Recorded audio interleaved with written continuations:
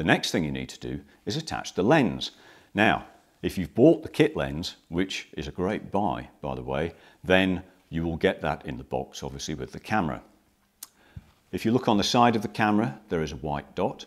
And if you look on the side of the lens, you will see also there is a white dot.